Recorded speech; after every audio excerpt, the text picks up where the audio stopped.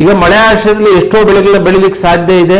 ಸಮಗ್ರ ಸುಸ್ಥಿರ ಕೃಷಿಯಲ್ಲಿ ನಿಮ್ಮ ಗಮನದಲ್ಲಿರಬೇಕಾದಂತ ವಿಷಯಗಳು. ಇಲ್ಲಿ ಉಪಕಸಬುಗಳು ಅಂತಕ್ಕಂಥದ್ದು ಒಬ್ಬ ರೈತ ಉದ್ದಿಮೆಗೆ ಬಹಳ ಬಹಳ ಮುಖ್ಯ.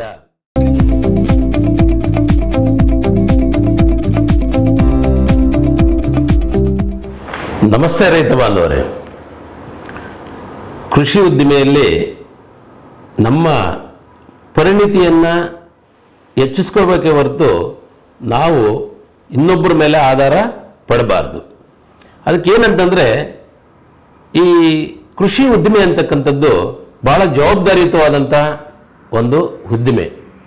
ಸ್ವಲ್ಪ ಏನಾದರೂ ನಾವು ತಪ್ಪು ಮಾಡಿದ್ರು ಅದರ ಫಲಿತಾಂಶ ನಮಗೆ ಸಿಗಲಿಕ್ಕೆ ಭಾಳ ಟೈಮ್ ತಗೊಳುತ್ತೆ. ಆ ಫಲಿತಾಂಶ ಸಿಕ್ಕಿದಾಗ ಫೇಲ್ ಆದಾಗ ಭಾಳ ಸಂಕಷ್ಟಕ್ಕೆ ನಾವು ಒಳಗಾಗಬೇಕಾಗತ್ತೆ. ಅದರಿಂದ ಇವತ್ತು ನಾನು ನಿಮಗೆ ತಿಳಿಸ್ಕೊಳ್ಳಿಕ್ಕೆ ನಿಮ್ಮ ಪರಿಣಿತಿಯನ್ನು ಹೆಚ್ಚಿಸ್ಕೊಳ್ಳುವಂಥ ಒಂದು ವಿಚಾರವನ್ನು ನಾನು ಇವತ್ತು ನಿಮ್ಮ ಮುಂದೆ ಚರ್ಚೆ ಮಾಡ್ತಾ ಇದ್ದೀನಿ. ಅದೇನಂತಂದರೆ ಸಮಗ್ರ ಸುಸ್ಥಿರ ಕೃಷಿಯಲ್ಲಿ ನಿಮ್ಮ ಗಮನದಲ್ಲಿರಬೇಕಾದಂಥ ವಿಷಯಗಳು. ಇಲ್ಲಿ ಬಹುಮುಖ್ಯವಾಗಿ ನಾವು ಇಲ್ಲಿ ತನಕ ಏನು ಮಾಡ್ತಾ ಇದ್ರಿ, ಏಕ ಬೆಳೆ ಪದ್ಧತಿಗಳನ್ನ ಮಾಡಿಕೊಂಡು ಕೃಷಿಯಲ್ಲಿ ಬಹಳ ಸಂಕಷ್ಟಕ್ಕೆ ಒಳಗಾಗಿದ್ದೀರಿ. ಈಗ ನಮಗೆ ಸಮಗ್ರ ಸುಸ್ಥಿರ ಕೃಷಿ ಬಗ್ಗೆ ಹೆಚ್ಚಿನ ಜ್ಞಾನ ಬೇಕಾಗಿದೆ. ಸೊ ಅದಕ್ಕೆ ನಾನು ಒಂದೊಂದಾಗಿ ಹೇಳ್ತೀನಿ. ಮೊದಲನೇ ಪಾಯಿಂಟ್ ನೋಡಿ, ನಮ್ಮ ಸಮಗ್ರ ಸುಸ್ಥಿರ ಕೃಷಿಯಲ್ಲಿ ನಮ್ಮ ಭೂಮಿ ಎಷ್ಟಿದೆಯೋ ಅದರಲ್ಲಿ 33% ಅಲ್ಪಾವಧಿ ಬೆಳೆಗಳನ್ನು ನಾವು ಆಯ್ಕೆ ಮಾಡಬೇಕು. 33% ಮಧ್ಯಮಾವಧಿ ಬೆಳೆಗಳು, ಅಂದರೆ ಇದನ್ನ ಮುಖ್ಯ ಬೆಳೆಗಳು ಅಂತ ಕರೀಲಿಕ್ಕೆ ನಾನು ಇಚ್ಛಿಸ್ತೀನಿ, ಅಥವಾ ವಾಣಿಜ್ಯ ಬೆಳೆಗಳಂತ. ಇದನ್ನ 33% ನಾವು ಆಯ್ಕೆ ಮಾಡಬೇಕು. ಅದೇ ರೀತಿ 33% ಕೃಷಿ ಅರಣ್ಯದ ಬೆಳೆಗಳನ್ನು ನಾವು ಆಯ್ಕೆ ಮಾಡಬೇಕು. 1% ನಾವು ಮೇವಿನ ಬೆಳೆಗಳು, ಇದನ್ನ ನಾವು ಆಯ್ಕೆ ಮಾಡಬೇಕು. ಇದು ಮೊದಲನೇ ಪಾಯಿಂಟ್. ಸೊ ಎರಡನೇದು ಏನಂತಂದ್ರೆ, ಮುಖ್ಯ ಅಥವಾ ವಾಣಿಜ್ಯ ಬೆಳೆಯನ್ನು ಆ ಭಾಗದಲ್ಲಿ ಉತ್ಕೃಷ್ಟವಾಗಿ ಬರುವಂತ ಬೆಳೆಯನ್ನು ಆಯ್ಕೆ ಮಾಡಬೇಕು. ನಾವೇನ್ ಮಾಡ್ತೀವಿ, ಈಗ ಮೊದಲು ನಾವು ಆಯ್ಕೆ ಮಾಡಬೇಕಾಗಿರೋದು ಒಂದು ಭೂಮಿಯಲ್ಲಿ ಮುಖ್ಯ ಬೆಳೆ ಯಾವ್ದು ಮಾಡೋಣ. ಸೊ ಅದು ಆ ಭಾಗದಲ್ಲಿ ಯಾವ ಬೆಳೆ ಚೆನ್ನಾಗಿ ಬರುತ್ತೆ ಅನ್ನೋದು ನೋಡೋದು ಬಹಳ ಮುಖ್ಯ. ಈಗ ಎಲ್ಲೋ ನಾವೇನ್ ಮಾಡ್ತೀರಿ, ಈ ಒಂದು ಏನು ಕೂರ್ಗಲ್ಲಿ ಅಥವಾ ಮಲೆನಾಡಲ್ಲಿ ಕಾಫಿನ ಬೆಳೀತಾರೆ, ಅದನ್ನು ತಗೊಂಬಂದು ಬಯಲುಸೀಮೆಯಲ್ಲಿ ನಾವು ಹಾಕುವಂಥದ್ದು. ಇದು ಸರಿಯಲ್ಲ. ಯಾಕಂದ್ರೆ ಬಯಲುಸೀಮೆಯಲ್ಲಿ ಬರ್ಲಿಕ್ಕೆ ಸಾಧ್ಯ ಇಲ್ಲ. ಆ ಒಂದು ಜಿಯೋಗ್ರಫಿಕಲ್ ಕಂಡೀಷನ್ ಅಲ್ಲಿ ಅದು ಚೆನ್ನಾಗಿ ಬರುತ್ತೆ, ಈ ಜಿಯೋಗ್ರಫಿಕಲ್ ಕಂಡೀಷನ್ ಅಲ್ಲಿ ಇನ್ನೊಂದು ಯಾವುದೋ ತುಂಬಾ ಚೆನ್ನಾಗಿ ಬರುವಂತ ಬೆಳೆ ಇರ್ತದೆ. ಸೊ ಇದರ ಬಗ್ಗೆ ನೀವು ವಿಶ್ಲೇಷಣೆ ಮಾಡಿ ಆಯ್ಕೆ ಮಾಡಬೇಕು.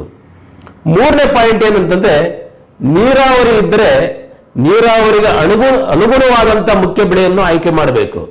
ನಾವೇನ್ ಮಾಡ್ತೀರಿ, ನೀರಾವರಿ ಇರೋ ಕಡೆ ಮಳೆ ಆಶ್ರಯದ ಬೆಳೆ ಹಾಕ್ತೀರಿ, ಮಳೆ ಆಶ್ರಯದಿಲ್ಲರ ಕಡೆ ನೀರಾವರಿ ಬೆಳೆ ಹಾಕ್ತೀರಿ.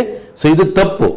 ನೀರಾವರಿ ಇರ್ತಕ್ಕಂಥ ಭೂಮಿಯಲ್ಲಿ ನೀರಾವರಿ ಪ್ರದೇಶಕ್ಕೆ ಅನುಗುಣವಾದಂಥ ಮುಖ್ಯ ಬೆಳೆಗಳು, ಅಂದರೆ ಆಲ್ಮೋಸ್ಟ್ ಮಧ್ಯಮಾವಧಿ ಬೆಳೆಗಳು ತೋಟಗಾರಿಕಾ ಬೆಳೆಗಳಾಗಿರ್ತವೆ. ಸೊ ಆ ಬೆಳೆಗಳನ್ನು ನಾವು ಆಯ್ಕೆ ಮಾಡಬೇಕು. ಉದಾಹರಣೆಗೆ ಪೇರ್ಲ ನೀರಾವರಿ ಇರ್ತಕ್ಕಂಥ ಜಾಗದಲ್ಲಿ ಹಾಕೋಬಹುದು, ತೆಂಗು ನೀರಾವರಿ ಇರ್ತಕ್ಕಂಥ ಜಾಗದಲ್ಲಿ ಹಾಕೋಬಹುದು. ಸೊ ಅದೇ ರೀತಿ ಸಾಕಷ್ಟು ಸಪೋಟ ಇರಬಹುದು. ಈ ಥರದ್ದೆಲ್ಲ ನೀರಾವರಿ ಬೆಳೆ, ನೀರು ಕೊಡುವಂಥ ಬೆಳೆಗಳು ಏನಿರ್ತದೋ ಅದರಲ್ಲಿ ಉತ್ತಮವಾದ ಆಯ್ಕೆ ಆಗಬೇಕು, ಹಣ ಹೆಚ್ಚಿಗೆ ಬರಬೇಕು. ಅಂಥದ್ದನ್ನು ನೀರಾವರಿ ಇರ್ತಕ್ಕಂಥ ಜಾಗದಲ್ಲಿ ನೀವು ಆಯ್ಕೆ ಮಾಡಿ.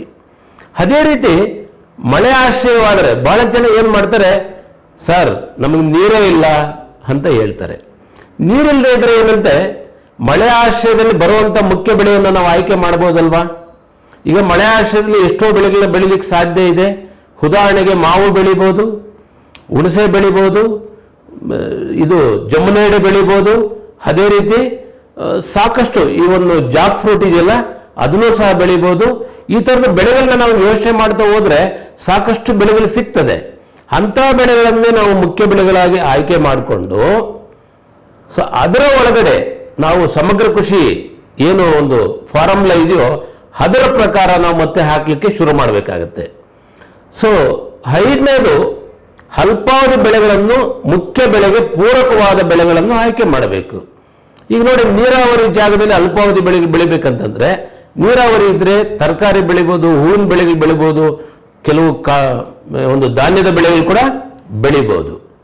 ಏನು ನೀರಾವರಿ ಜಾಗದಲ್ಲಿ ಅಲ್ಪಾವಧಿ ಬೆಳೆಗಳು.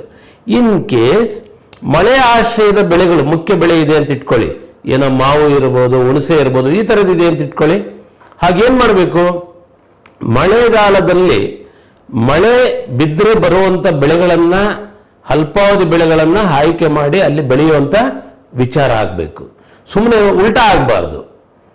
6ನೇ ಪಾಯಿಂಟ್ ಏನಂತಂದ್ರೆ ಮುಖ್ಯ ಬೆಳೆಗೆ ಪೂರಕವಾದ ಅರಣ್ಯ ಕೃಷಿ ಬೆಳೆಗಳನ್ನು ಆಯ್ಕೆ ಮಾಡಬೇಕು. ಇದು ಬಹಳ ಬಹಳ ಮುಖ್ಯ. ನಾವೇನ್ ಮಾಡ್ತೀರಿ, ನೀರಾವರಿ ಜಾಗದಲ್ಲಿ ಮಳೆ ಆಶ್ರಯದಲ್ಲಿ ಬೆಳೆಯುವಂಥ ಅರಣ್ಯ ಕೃಷಿ ಬೆಳೆಗಳನ್ನ ಕೆಲವು ಹಾಕಿದಾಗ ಅಲ್ಲಿ ಸರಿಯಾಗಿ ಬರಲ್ಲ.